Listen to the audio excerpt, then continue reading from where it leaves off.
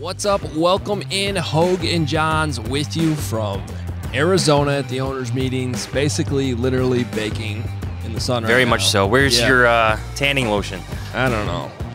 I feel like I've lost everything. Use some. It's been quite the morning. We got an exciting show for you today, though, because Matt Eberflus is sitting down with us here in Arizona. We've kind of made this a tradition at the owners' meetings to at least get the head coach, and he was kind enough to do that again. So we're really excited about that. Also had breakfast with Flus at the NFC Coaches Breakfast this morning. And, of course, yesterday we heard from Ryan Poles and Kevin Warren. And we're going to hear from George McCaskey later on today. So we'll get into all those takeaways later on in the show, but I'm sure everyone wants to hear right away from Matt Eberflus. So we're going to jump right into it, our conversation with the Bears head coach. All right, well, we're excited to once again bring in the head coach of the Chicago Bears, Matt Eberflus, on the Hoge Jahns. Thanks for jumping on today. Oh, yeah. I always enjoy it. Appreciate you having me on. Matt, first question. How many push-ups did you do before the annual coaches picture? 0. I did 0 push-ups and yeah, 0. Do you know everybody's kind of talking about that picture? Yeah, my girls keep me informed. You know, they're 23 and 17, so they keep me informed of the stuff that's out there, but pretty funny. Well, I'm going to have to get some workout tips or something because, I mean, it's working. I can put some muscle on these arms. It's mass. Yeah, that's right. They have these things called mesomorphs and ectomorphs, and I'm not sure which one you are, but the skinnier one. Well, again, thanks for jumping on with us. I've been very fascinated just from like the last couple weeks of talking, whether it's to you this morning or with Ryan a couple times as you guys have added players, just how involved not only you are, but it sounds like your coaching staff. Yeah. And it sounds like a lot of that, and Ryan talked about this yesterday with us, just your background in recruiting. Mm-hmm. Like he sees that scouting ability in you and trusts your opinion to that level. So where does that come from? No, it's just, you know, the years of experience that I had, 18 years in college coaching and, you know, traveling, to high schools and visiting with the high school coaches and then going to, back in the day, they used to have these combines, these regional combines where you'd see these players. And I remember one time when I was in Beaumont, Texas, and they had this regional combine, and I was watching this guy from Jasper, Texas, and I kept watching him and seeing his movement skills. And I went over to the coach the next day, and it was Sean Witherspoon. And he's played for us at Missouri, and obviously had a great pro career in Atlanta. But I saw that skill set there at that regional combine that they had back then, and that was at Beaumont High School. But I love doing that. That's why I enjoy going to the pro days. That's so enjoyable for me because we get to look at the movement skills of the athlete, be it offensive line, defensive back, receiver, whatever it might be, and getting a chance to do that. And then really visiting with Ryan afterward and comparing our notes and what do we see, what do we think about the athlete, and how's he fit into our vision for our football team. Do you have like favorite drills you like to see? You mentioned movement skills. Like, What are you specifically looking for? And I guess how has that changed from now or to go back in time to when you were looking at college recruits? Yeah, I mean, obviously when you have put the guys in position-specific drills, that's always very important. But you can see the athlete, they've adjusted and changed the ones at the combine, which I think is good to some degree, but you can certainly see it in space, with the space players. And then you see these linemen, the ability for them to have balance. They have flexion in their lowers to be able to maintain that balance when it gets off a little bit. And you can see that during those pro days and, during the combine drills. You mentioned Witherspoon. At the pro level, are there any guys that, you remember as a coach just banging on the table being like, I really like this draft prospect coming out that really worked out for you guys? Shaq Leonard is a guy that we did a lot of work on with, the guys in Indy, and it certainly took some time for us to get there because, when a guy comes from a smaller school, you have to look at different tape, and we certainly looked at the tape when he played Clemson and made a lot of tackles, and had a heck of a game. So that certainly showed he could play up at this level. And but we did our work on him, And he's an outstanding young man, and of course he's a fierce competitor, and he's going to have a great comeback year this year. So. What are your favorite pro day stops? Is there a certain town or school you like visiting again? Is it Alabama, seeing Nick Saban again? Yeah, that's very enjoyable for me because of my relationship with Coach Saban. Got a chance to speak with him on the field there for about 10 minutes, and I certainly enjoy that because I don't get a chance to meet with him in person as much as I would like. But I certainly enjoyed our time. And you really, at the pro days, you really just glean one more inch of information. If you're talking to the head coach or the defensive coordinator, or if you're just really just watching the guy, the way he moves, the way he catches, you just might glean one more inch of information that helps you say yes, helps you say no, or just table it till, just keep on working on that particular prospect. What do you remember about playing for Saban? And is there anything from that experience that really sticks out to you now as you're coaching younger players? Yeah. So, I was only with him 1 year, as he came in there as his first year as a head coach, and, we won the championship, and just the way he set the standards of how we practice, how we are focused in meetings, how we finish plays. And, those are the inches that matter in the game of football. It's always a game of inches. Well, those inches are that you get those inches in practice, in your standardization of the way you finish plays, the way you hustle, and the way you focus during that, because it's all in the preparation, right? So how you prepare is how you're going to play. We have all said that, but that's true. And you got to be mindful of that as a coach. And that's what Coach Saban taught me in that short time period with him, just by me observing him and being in that system. So that sounds so familiar to other coaches then that you went on and worked with. I mean, you've talked a lot about Rod Marinelli, your relationship with Lovie Smith. Is that just sort of how it works? Certain coaches sort of philosophically fall in line with coaches that believe the same things? Yeah, no doubt. And I was fortunate, and I said this before that, at Kent State, back when Don James was there was 3 coaches on that team when they won the MAC championship. It was Coach Saban, my head high school coach, Pat Gachardo. They were defensive backs, and a tight end on that team was Gary Pinkel, who just got into the Hall of Fame. Yeah. And I had, was fortunate to be able to work for or play for all 3 of those guys. And what they have, all 3 of them have the same attribute, and that's attention to detail. And they have an intensity and a focus about them that's unparalleled. So to me, that's what you're always trying to. I've always said this, that I had great examples to go by watching those guys, either through coaching for them or playing for them. And I was fortunate that way. Do you have a favorite Nick Saban story, one that you like to share that maybe embodies your memory or who he was as a coach? Yeah, we were at winter conditioning, and we would start certain drill. We had 16 stations of winter conditioning, and he would go through.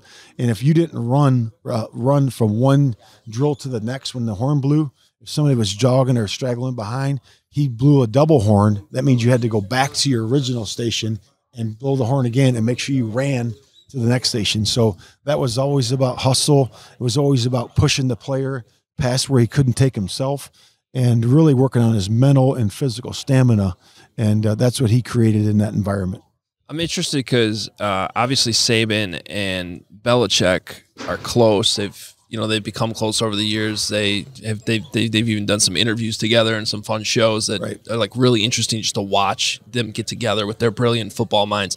It definitely caught my attention this season when you guys went into New England and won that game, that Belichick, not only things he said during the week leading up to the game, because he does that a lot, he talks up to the team, but it really seemed like you guys had a moment at the end of that game that there was a very obvious level of respect there. Did you feel that way? And what is your relationship like with him?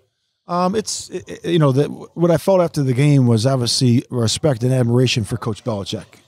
Because of all the accomplishments that he's had during the course of his career, and the example he sets, for playing clean, sound football, and all the championship teams that he's coached. And so that was just from my perspective. And we just really shared at the end, hey, it was a hard-fought game. He really was complimentary of the way we're doing our business, the way our team played that night. And, so you can't say enough good things about Coach Belichick. In terms of finding those inches where maybe players or prospects start to differentiate themselves, how do you think the putt-putt and the darts went with with players now that you look back on it? Yeah, that's just really a way to put players at ease, ease their mind coming into it, take their mind off of, hey, I got to answer a bunch of questions. I'm going to get grilled during this video session. And it's really for them just to sit back and, hey, this is a fun moment for them. There's only going to be so many times one time they come to the combine, we're only going to interview them that way and one time in that setting. So we thought it worked really well. And, the players commented on it. You heard them talk about it. And I thought it's a good strategy. Did they all learn that you're very good at golf as well? Well, because I'm the head coach, I have the way to delegate things. So I was not always putting. Ian Cunningham did hit a bomb putt one time. So we have some good golfers on our staff. So it was pretty good. A couple good dart throwers. Getsy's a heck of a dart thrower. Everybody from Pittsburgh can throw a dart. So that's just the way it is. Did the golf games suffer at all, being a first-year head coach, and is it recovering at all, or did you still manage to keep that up? It's still suffering. It was good when I was a linebacker coach, but then when I became a coordinator, it went down a little bit. Handicap went up, and then now that I'm a head coach, it keeps going up. So, but that's fine. It's part of the business, and certainly enjoy watching the game. Get a chance to play it once in a while, but it's always fun. Do you have any hole-in-ones in your career? I got one hole in one. Really? Where was it at? It's a place I think it's closed. It was in Columbus, Ohio, 1994. It was at Hickory Hills Country Club. It was 194 yards, par 3. I hit it left of the pin, 10 feet, and it just rolled right into the middle of the cup. And it was a pretty exciting moment. Did you throw your club? How'd you celebrate that one? I actually ran to the hole, and I forgot that I was riding a cart. Yes, yeah. I was 24 years old, so I was in pretty good shape at the time. So, so it was fun. What's it like golfing with Ryan Poles? I imagine he hits bombs, but like as a connection between coach and GM, it's good. Sorry. Yeah, it's really good being able to go and play around the golf with Ryan. We had our first chance to do it a few weeks back, and you just have fun. We're sitting there talking about the game and what would you do here, what would you do there, how you manage the hole, and just spending time out there together. And it was a lot of fun. And yeah, he can hit a bombs. He's a really good off the tee and can really hit them long. How much have you enjoyed, after all the years you spent on the defensive side of the ball, getting involved in some offensive decisions? Like one thing you mentioned this morning that stood out to me was Nate Davis. And like, duh, oh yeah, you went against him twice a year, and you had to scheme against him from that side of the ball. Now you get to bring him over. How much has that been enjoyable for you? No, that's really enjoyable, and I think we take information from everybody when we're looking at a player, and oftentimes and many times we go to the opposition. What did you think about this defensive player? We'll ask our offensive staff and vice versa with the defensive staff, because those are the guys that have to go against them. What's special about this player? Is he really a handful? Is he a guy you have to circle? So we always do that, and I think that's really important to do. How does that apply to maybe DJ Moore? Like when he comes up in those trade conversations, right. Like how does he tilt the field from your defensive perspective? Yeah, so when you have the more weapons you have on offense and the more skill sets you have, it's just harder to defend, just in general, and then certainly in situational football. It really is hard to defend, and DJ is one of those guys. And I think when you have a guy over there, it's harder to defend a Tunyon or a Cole, or if you have the receivers all over here and the tight end opposite, that creates a big mismatch for the defense. Tanyon's another local kid. Yep. And Ryan mentioned this yesterday that he believes there's something to that. Do you guys share that same philosophy, that playing for your hometown team can bring a little bit of extra passion? I forget how he exactly put it, but he said there's something to that. You can feel that, with Tanya, Bobby came in, and then TJ came in, and certainly when Sanborn was we're doing through the draft process last year, you can feel the energy and the love for the Bears, just because from this high. They were like monsters of the Midway, and that was a big deal to them. And you can certainly feel that passion. I think it's a good thing. If they're a good player and they're a homegrown guy, and I say, yeah, let's bring them in. If they fit, let's do it. How excited was the linebackers coach in you to see Tremaine Edmonds available, to see TJ Edwards available, but then not to see them be available, but then to go after them, successfully sign them? Like, take us through your feelings on that. Yeah, so you go through the process, through free agency, and we watch all the tape, and we stack them up, and obviously those guys are at the top of our board, and it's a rare occasion that you can get the top of your board in free agency. But we were in position, this year, and I talked about it, last night, that it's really cool because we had all this money available to us in free agency the second year, meaning that, we were able to be with each other for a year, meaning the scouting staff and the coaching staff and really all of our staff of what we want our players to look like, from, mind, body, and spirit, what do we want a Chicago Bear to be? And we certainly have a good core group of young guys that we already have on our team that have that spirit. But to be able to acquire these 11 players either through trade or through, free agency so far, it's been really cool because we're more in line now than we were a year ago at this time. You've mentioned mind, body, spirit before. Which of those three is the hardest to figure out before a player actually gets into your building? Yeah, I think, every person's, different, which we welcome that. We want people to be themselves. We want them to bring their energy that they bring. And it's our job as coaches when we evaluate a player, if we're going to bring them in, to get a feel for all three of those aspects. And so I think it's just really about reading the player, talking to them. And when you build a relationship with them, you can kind of feel that over time. And then as a coach, the creativity as a coach is to be able to maximize that player's ability through those three avenues to get the product on the field to look the best that it can. And I think you really have to work with the player in all three aspects to be able to get that done. When you look for spirit on tape, like what do you want that to look like? You talk about high burn guys, high motor guys. Like it sounds simple enough, but like they're not all the same, are they? No, and you got to look at that. So we want to bring a guy that loves football. That's what I said that at the combine, and he has passion on the football field. So when you look at that number, it shows on tape. He just jumps off the tape and says, man, that guy plays with high energy, plays with high focus. And, then you get into, hey, the functional intelligence of the position, movement skills, and all those things. And then you select the player. And I think that's the process we're going through now when we go to our 30 visits. We bring the guys in. We've had a couple of those already. And we really got to dig into the player and really gather all the information that we can. So we do pick a player that has great mind, body, and spirit. I imagine as a former linebackers coach, you really appreciated what Jack Sanborn brought to your defense last year. Just a lot of those things you were just talking about, showing up on tape, his instincts. What were those conversations like, though, after you added two other linebackers? And, I mean, he could have made an easy case to be your starting Mike again this year, and now he'll probably move back to the Sam. Just what were those like? How did he take that? I know he's excited to play with TJ again, but yeah, he's a pro. He's a pro's pro, and he's going to work and do his thing. He understands that he's going to have playing time, in our defense for sure, because he does have quickness, instincts, and strike, and he's phenomenal that way. And we just really added value to our football team, and that's what our job is. Ryan and myself is to add value to the team, and that's about acquiring more talent. The more talent we have on the field, and the more we play to our standard, doing it the Bears way, good things are going to happen.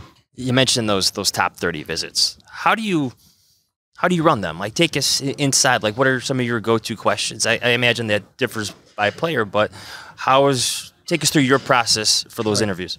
Yeah, so obviously they meet with various people in our building. That's important to meet with the coordinator, position coach, and go through the X and O's. We teach them things, and they got to teach them back to us.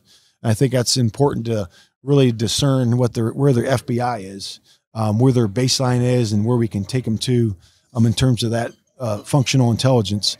And then really it's getting to know the person, getting to know him. Has he got great team ability? Does he fit with his teammates? And then what's going to be his role, going forward into our football team.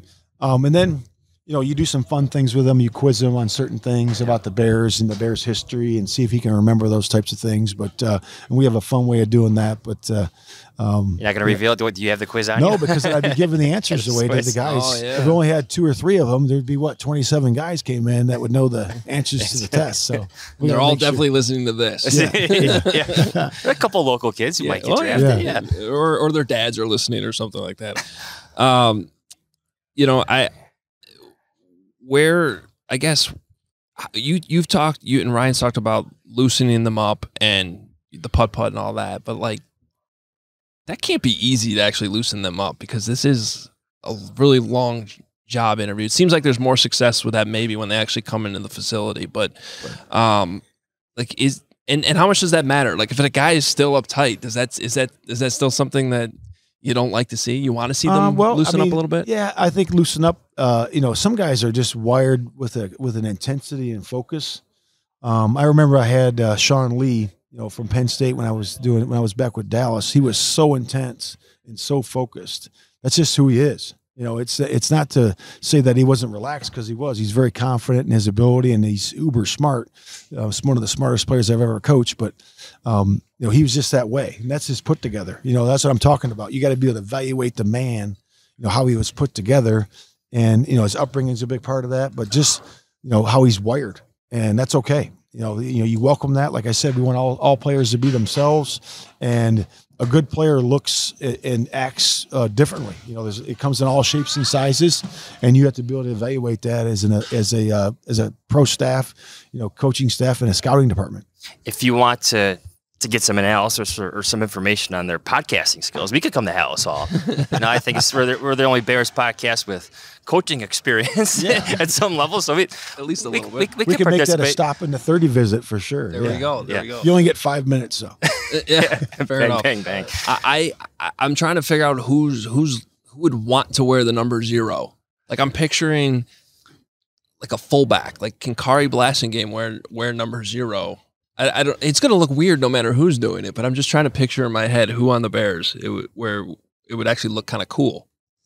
We'll see. Any ideas? Yep. Time will tell. I'm not sure who's wanting that, but we'll see. It's definitely not a linebacker number. No. Well, no, and apparently the offensive lineman and defensive lineman can't wear it, right? Did I read that right? Yeah. So it'll be interesting. Coach, we appreciate your time. I know it's been a busy day with all the meetings and stuff, but it was fun talking to you this morning too. And I know our listeners definitely appreciate you jumping on the podcast. Thanks for having me on, guys. I appreciate it. All right. Thanks, Matt. Do your financial goals feel out of reach? They don't have to be. With Chime's Secured Credit Builder Visa Credit Card, you can start building credit with your own money through on-time payments and small everyday purchases like groceries, streaming, and gas. Members see an increase of 30 points to their credit scores on average. Chime reports your payments to the major credit bureaus to help you build credit over time, all with no annual fees, large security deposits, or credit checks to apply. Start making your financial dreams a reality with Chime. Sign up only takes 2 minutes and doesn't affect your credit score. Get started at chime.com/Adams.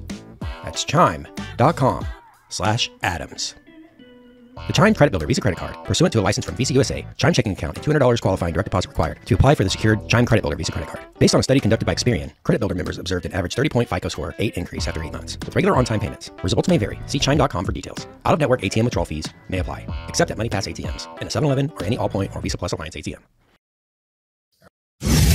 All right, well, we greatly appreciate Flu sitting down with us. Biggest takeaways?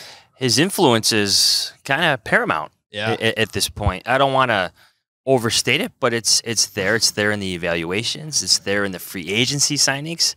He's getting what he wants, and Ryan Poles is all aboard for this right now. Yeah, and I think that's the key thing. They're together, I should say. Yeah, you hear Ryan. I mean, Ryan's really the one who started talking this up himself in his recent interviews, including yesterday when we talked to him. And that's why I really wanted to dive in with him a little bit in some of where that comes from, because Ryan mentioned Flus's recruiting days in college and just all that background information that they have to gather when they're going through all that. A lot of it translates to the NFL, especially because they actually look at,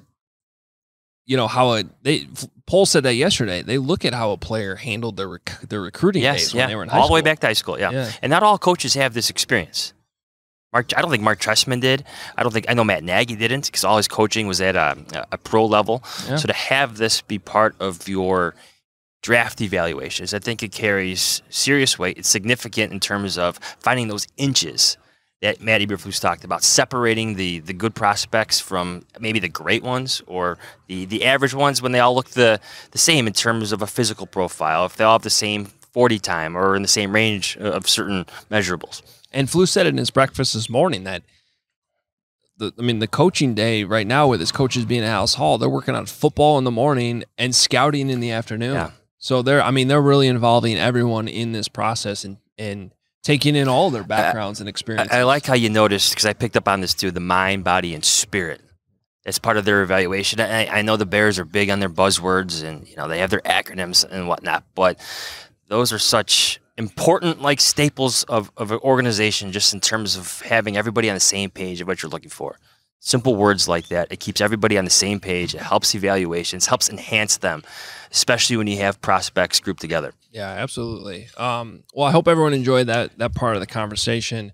We haven't had a chance yet to get together and talk about the things that were discussed yesterday, too. I mean, what stood out to you about what Ryan Poles and Kevin Warren had to say? Well, I want to go back to maybe the David Montgomery conversation because it seems like the Bears thought they had a very competitive offer in terms of keeping David Montgomery, and then he decides to sign. It doesn't just leave him free agency. He joins the Detroit Lions. Yeah. And even when we asked Ryan Poles about that, he kind of careful. There's someone right there. Lions right here, walking by. He chuckled at that because he knows. All of a sudden, Dan Campbell comes from out of nowhere. Yes, sit down right here with a giant Starbucks. Jane just throws it at you. Two of them. Join Hoge Jahns, come aboard. But yes, David Montgomery is going to run so physically violent against the Bears in those two matchups. Like you could just hear the collisions right now. But Ryan Poles, just talking to him, he knows it's coming. It's like the Bears got to be prepared for that. Yeah, that's interesting. I mean.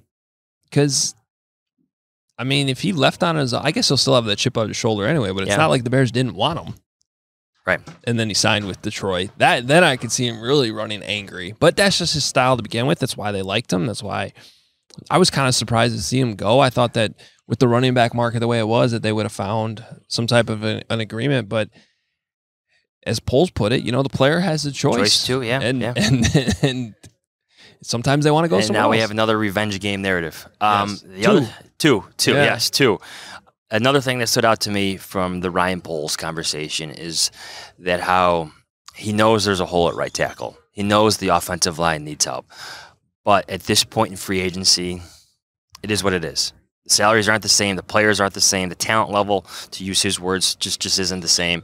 Maybe some things work out after the draft, but at this point, it's full steam ahead to the draft to find that tackle for the offense. Well, and I think that's going to be one of the most fascinating parts of the draft this year is they really have been patient, and they've come out and said, like, who cares if we have linebackers already? If that's the best guy we can get, the right position, and Flus just talked about it with us here, you know, they're here to get good football players. Yeah. And that's the bottom line, regardless of what position they necessarily play. Now, they certainly have their giant depth chart up on the boards at all given moment, and they realize where the holes are. But I just wonder, you bring up that need at right tackle, you know.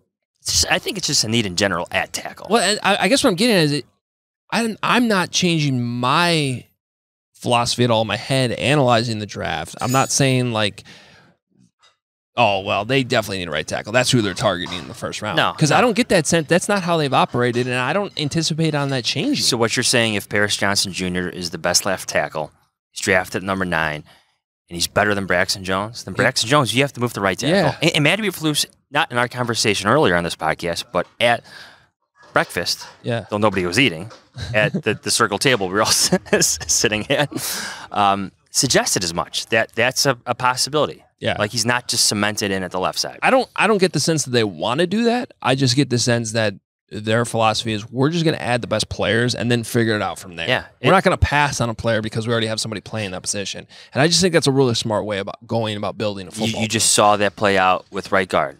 Yeah. You add Nate Davis, even though you feel good about what Tevin Jenkins gave to you, you still have some questions about durability. But you know what?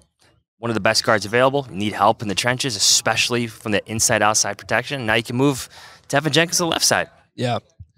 We'll continue to do, shows from here and there where they fit on the stadium and as that comes together. But with Kevin Warren, I mean, that was a lot of the conversation yesterday, understandably so. I didn't really think there was anything, new to the table. The reality is he's been doing a lot of background information, having these regular meetings, but he hasn't really implemented any change or had any, significant say over anything. That's all going to start April 17th. And I imagine just understanding his demeanor, he's going to hit the ground running right away. But at this point, the only thing that's changed since January is they closed on the land. I thought one interesting nugget he did say yesterday is typically once you put a shovel in the ground, it'll take 36 months because everybody wants a timeline. Yeah. It'll take 36 months. But the question is, he has no idea right now when that shovel goes in the ground because there's so much political stuff to figure out. That being said, the money, the taxes. There is one significant thing.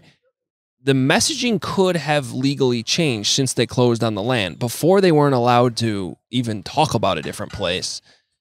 And he made it very clear yesterday, even though the land's been closed and they could entertain something else now, from a legal standpoint, it's still about Arlington Heights. It's still Arlington, but you're right. He may hit the ground running come April, but that ground isn't being broken. He's not running in the ground in Arlington. There's going to be a racetrack there for a little bit. Yes. Ditka's isn't going anywhere for the time being. So anything else before we wrap up here? No, you can tell he's excited. Matt Eberflus is excited about his 2 linebackers. I think that came through at breakfast this morning in our conversations here. I think they have a player in DeMarcus Walker who could do different things. But, yes, a general sense of excitement in terms of what they've added. Like players they think they could fit not only like on the field, but that intangible sense that they're looking for as well. Yeah, and you heard Flus talking about that with us. I mean, it really is about the fit, and they don't seem like the type of guys that are just gonna say, at the 11th hour with some random free agent who's on the table, oh, let's just bump it up and let's get this done. Yeah, no. They're not taking those risks. Maybe that'll change over time as they get, close and closer to having a winner, but it's still that long-term view right now. Yeah, they had some lines they were not going to cross in free agency. And then just like the general mood of the team here in Phoenix with everybody here, for a team that had 3 wins, they're really like, I know Kevin Warren used the word like calm, or Ryan Poles used the word calm. There seems to be a sense of, call it satisfaction or confidence in where things are headed, especially after trading the first overall pick. Yeah. Confidence is a good word. I think both the GM and the head coach give that off quite clearly, and we'll see if the results follow. We got a lot of time before that. We get to see football again. Yeah. But although not too long, OTAs will be here in next month, a little bit, 2 months. Well, May. Right after the draft, there'll be the rookie mini camp. Rookie mini camp will start. We'll see players out there. So it'll be fun, and we'll, of course, have you covered. Make sure you're checking out all of the coverage from here, too, as well. TheAthletic.com/Hoge Jahns, allchgo.com as well. And we'll have plenty more. I'm actually technically off the rest of the week. I'm staying down here a couple extra days, but Kevin's going to be with you, I think, on Thursday for another episode. Yes. And so they'll have a lot more coming up on Thursday. And then we are, not that it isn't already draft season, but we're going diving into draft season as soon as we're done with the owners. Yes, a lot of good guests coming up. Absolutely. So make sure you're following us on Twitter as well. And the merch is all up at obviousshirts.com. Appreciate everybody watching us here from Phoenix. And these guys will give you a little bit more on Thursday. See ya. Hey, what's up, Flus?